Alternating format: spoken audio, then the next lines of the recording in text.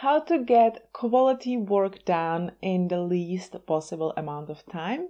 The answer is focus and concentration. If you're able to work without getting distracted and you enter the flow state really quickly, you can get your work done 3 or even 4 times quicker than an average person. This video is a part of a series where I talk about how to increase your focus and concentration. If you're interested to learn how to increase your focus and concentration through different exercises and activities, I'm going to link the series down below, so check it out. Today we are going to cover the actual work, the time when you are fully focused and concentrated on one task ahead of you. We're going to talk about how to minimize the chance of getting distracted and how you can prevent the loss of focus and concentration. The first one I'm going to mention makes all the difference for me, and every time I don't do it, I regret it at the end of the day, because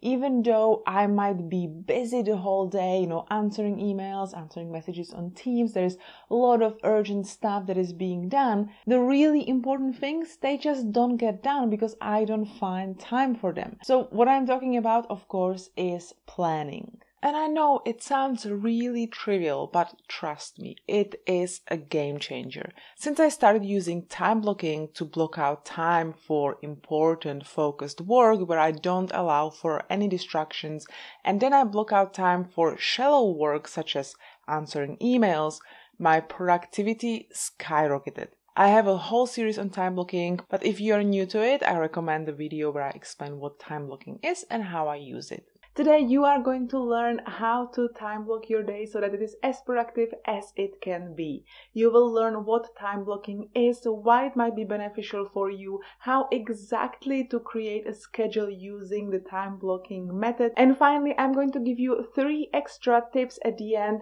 so that when you start it is definitely a success. When you're time blocking, time block your meetings first, or any real commitments where you really need to show up.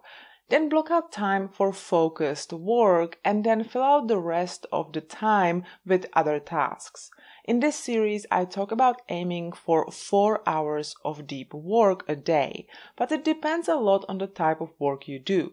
But trust me, you can always do more focused work than you initially think.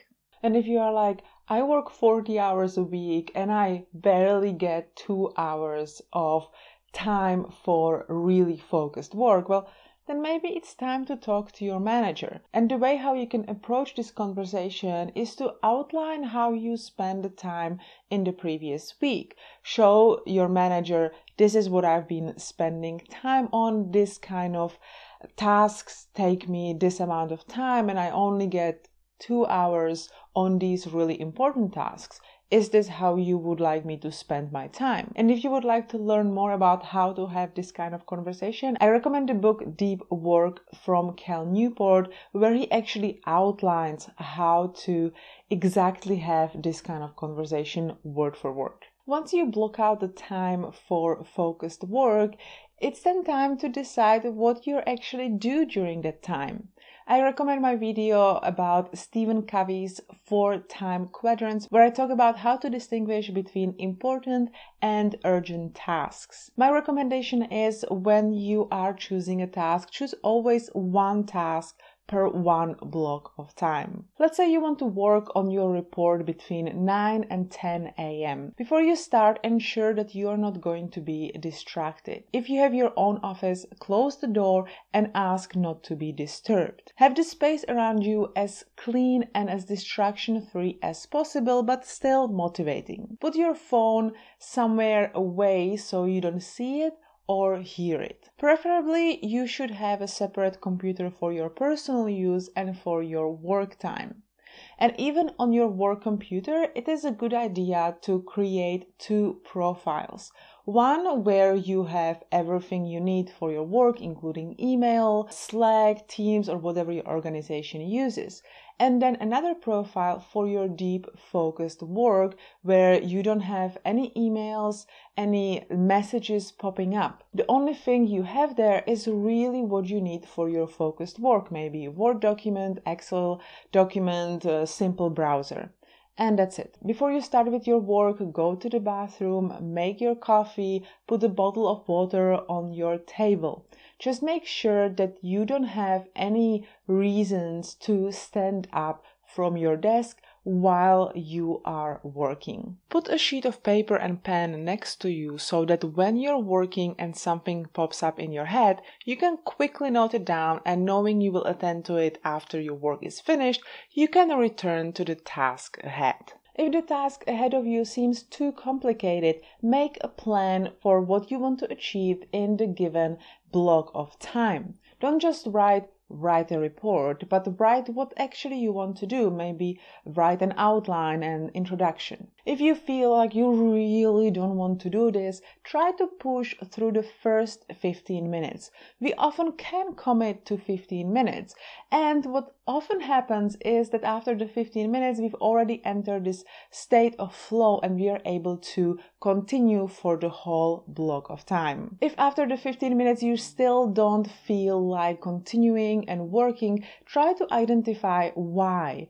Is it that you are distracted? Is it maybe that you're not used to being focused on just one task ahead of you for longer periods of time?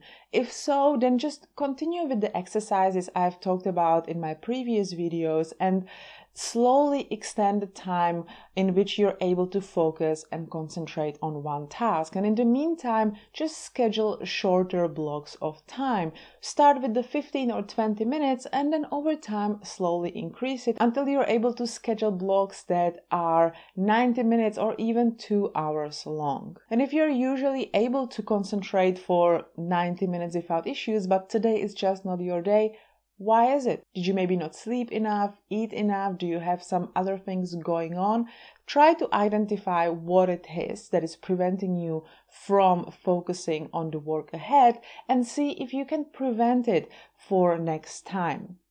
Often what I find useful is just to do a 10-minute meditation. It can really alleviate some of the stress we might be feeling. What often helps me is to commit publicly, and by publicly I mean to my team, for example, to a deadline, or to review how the tasks that I want to cover today are helping me achieve my goals, whether it is my life goals or just my weekly goals. I hope this was helpful. Let me know down below if there is something in particular that you struggle with when it comes to focus and concentration. Thank you for watching, and I will see you in my next video. Bye!